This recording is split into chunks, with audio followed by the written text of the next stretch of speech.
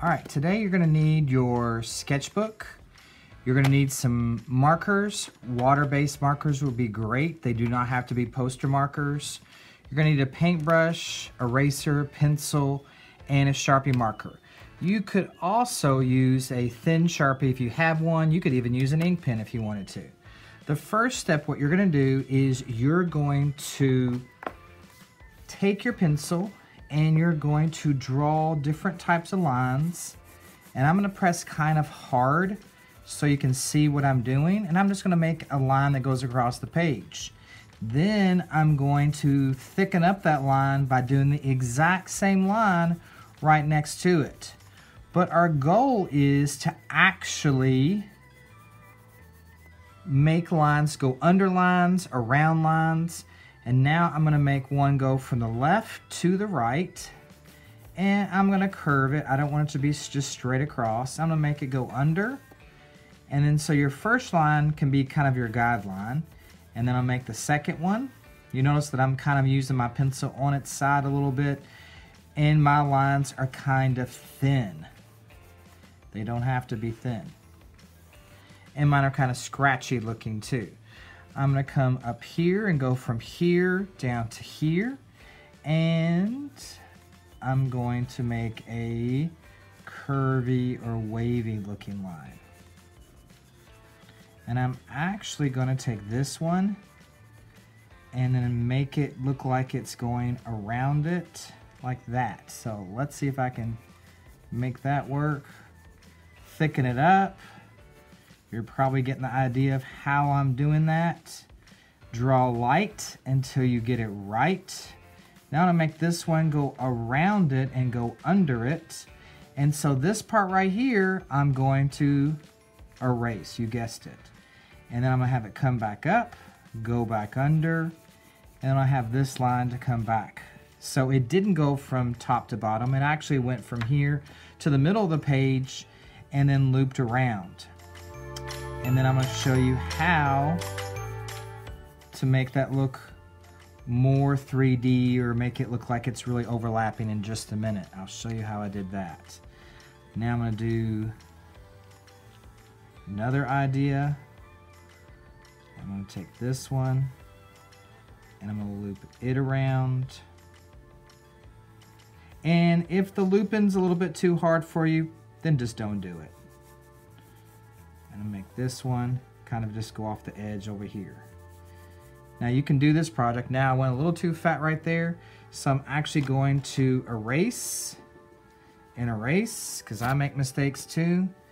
And you can see my lines are just about that wide, not very wide, less than an inch. Now I'm going to show you how to make it look like it's actually overlapping. You can take the end of your eraser on your pencil. It's probably a little bit easier. And all I have to do on this one is to erase that. Now it looks like it's going around this line. This one over here, I'm gonna go this direction. And now it looks like it's looping around that line. And then I will do the same thing here. Awesome. And now we need to do something. I think I'm gonna make this one curve down from the right. And then I'm gonna make this one kind of spiral. So I'm gonna take this spiral, make it go under just a little bit. And then I can show you how to finish that up. You're gonna continue this line, then go right next to it. And it's gonna be a little bit confusing, but then you can see how it ends. I'm gonna shape this line up a little bit. That's why we draw a light till we get it right. Get all my eraser off of there. Curve line. And then I'm gonna make this one. It's okay if your lines go off the page of your sketchbook. Don't worry about that. That's kind of a, I think, a cool effect that it all doesn't fit on the page. This looks a little bit blank up here, so I'm actually gonna do one that's gonna go under, come over, thicken it up. And then I'm actually gonna have it come back on here and go under and over. So it's gonna go under the first one, but it's gonna go over the second one. So what do? Do I erase these two or do I erase these two? It's gonna be these two because it's gonna go over. If I erase the other two, it would mean it would go under. And I even erased a little bit more because I wanna make sure the line looks pretty parallel. All right, so the next step is to trace it. So now we're going to trace it with a Sharpie.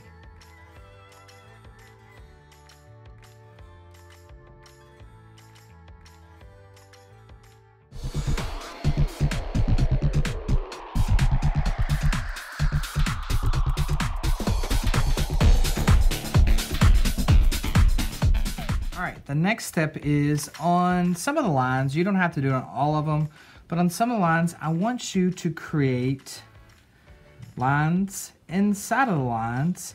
It's also gonna make it much easier for you to realize what's in the foreground, what's in the front, which will be the tubes, and then what's in the back. And you notice I'm using a curved line to give this, looks like a pipe or something, to give it some depth, to make it look 3D. And I would recommend probably, I mean, you could do the same thing on all of them. I would recommend that you do something where you have a variety of lines. I don't think it'd be bad, like I could do it again over here. Maybe I'll do it in a different direction. It does provide a little bit of unity to do that.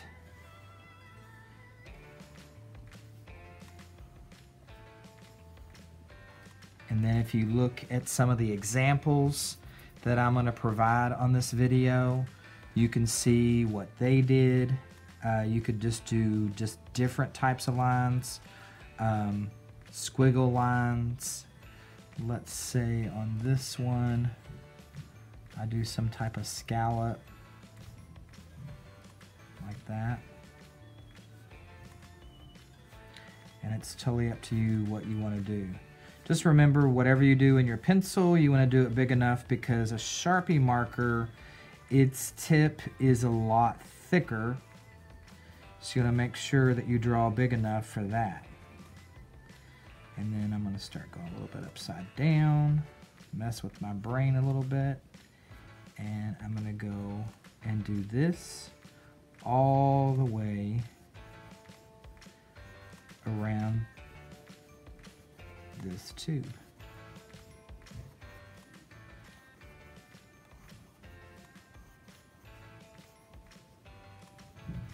All right, I'm gonna finish up the rest of them and I'm gonna speed it up.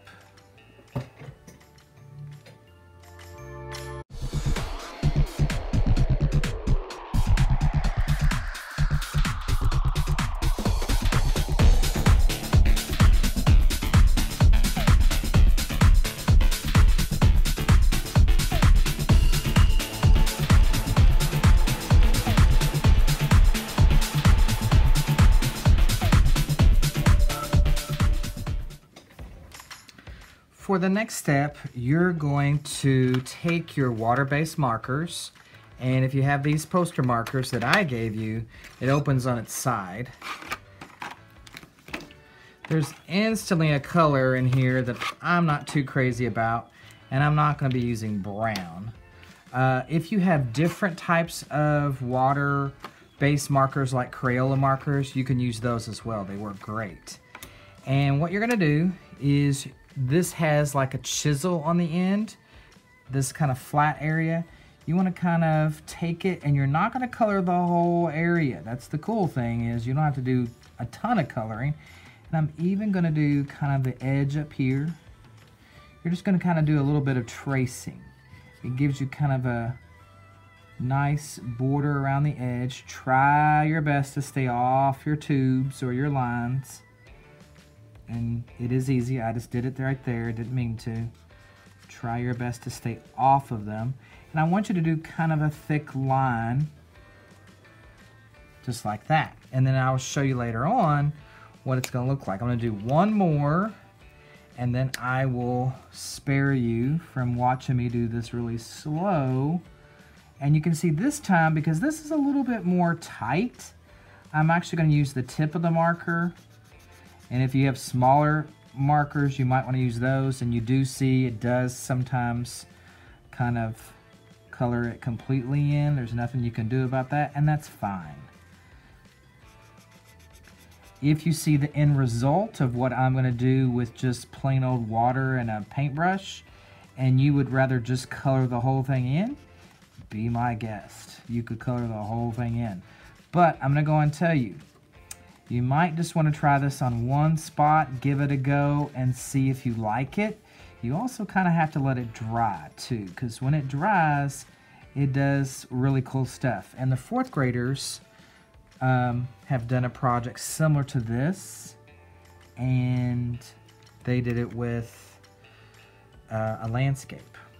All right, so I'm going to finish the rest of it up, and let's speed it up.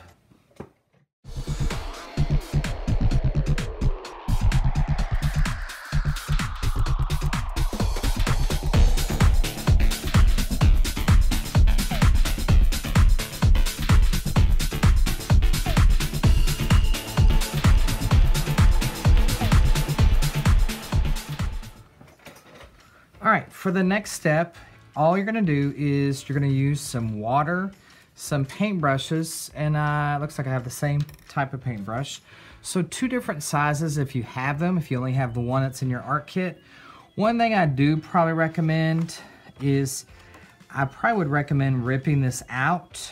I'm not actually going to on this one, but if you have the chance and you can have a parent help you, I think it's probably a good idea to rip it out. Make sure that you've scanned your artwork to make sure you haven't missed any spots. You can see I have one little spot right here that doesn't connect. Try to get all those lines that don't connect. And it's super easy to miss a spot. Then the next thing you're gonna do is you're gonna take your paintbrush, and I also have some paper towels so I can wipe my paintbrush off, and you're gonna blend. And I'm gonna start with this blue. Only have water on my brush. I'm touching the ink from the marker, and I'm just rubbing it, and you can see that it's pulling that ink, and I'm gonna just start to blend it. Don't put too much paint on your brush, and I'm gonna blend that, and it basically makes paint. Get a little bit more water, doesn't take a ton, and I'm gonna rub an area. You can see how it's really starting to activate. It's kind of neat because it gives you kind of like a different shade or tint of that blue color. And if I put quite a bit of water on my brush, then I'm gonna get a really light blue. And if that's what you want, then you can get a really dark value on the edge. And what I want to kind of do is kind of smooth it out where you can't see those hard lines. And then when it dries, it doesn't seem like it's doing a whole lot, but when it dries, that color will just pop. And if you want to leave some of your white, you can do that too. Do these small areas, kind of blend those in. Those you're not going to have much of a choice, but you're going to see some different value in those too. Go back over. Another reason why I recommend taking it out of your sketchbook is your paper is going to start to curl a little bit. Even if it's thick paper like this sketchbook paper, it's still going to curl. There's no way around that. And then I'm going to kind of blend that in. Kind of starts to bleed. Do this one too. And then I'm going to finish all these blue ones up. I might leave some white to get a little pop on there. And after you start to do it, you're going to realize, you know, how hard you press. And if you stay in the same spot a long time, you keep scrubbing and scrubbing and scrubbing, you'll start to see little bitty fur balls like you do sometimes on your clothes. And you can see I'm going to take my paintbrush, wipe it off a little bit, and finish this last blue. And then I'm going to show you what you have to do next before you move on. And you can, ooh, this is some really nice. Get on those edges. And then I'm going to get just water and just try to get this really diluted, watered down. I might even take my paper towel and dab it because I kind of like a little bit of white to show up. I don't want it to be totally light blue. Now the next step is, especially if you go into another color like yellow or something like that, you'll really need to wash out your brush, and you of course don't have to have a big old can of water like me, but just make sure the next time you go into a new color that you have really thoroughly washed your brush out. All right, so I'm going to continue and I'm going to speed up the video.